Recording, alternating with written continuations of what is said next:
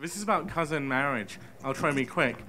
So if it begins that the church is undermining cousin marriage around 600, and then European economic success only really takes off maybe 1,000 years later, depending on what you think about the economic history, is it plausible that the initial effects of undermining cousin marriage may have been quite detrimental, like weakening social stability, making societies more fragmented? Yes, absolutely. So the first thing that, in order to get to individuals, you had to break down the social safety nets and the fabric of complex kinship societies, which were, really fundamental to how people were able to survive, and inheritance patterns had to be changed. So I would expect things to get worse before they got better.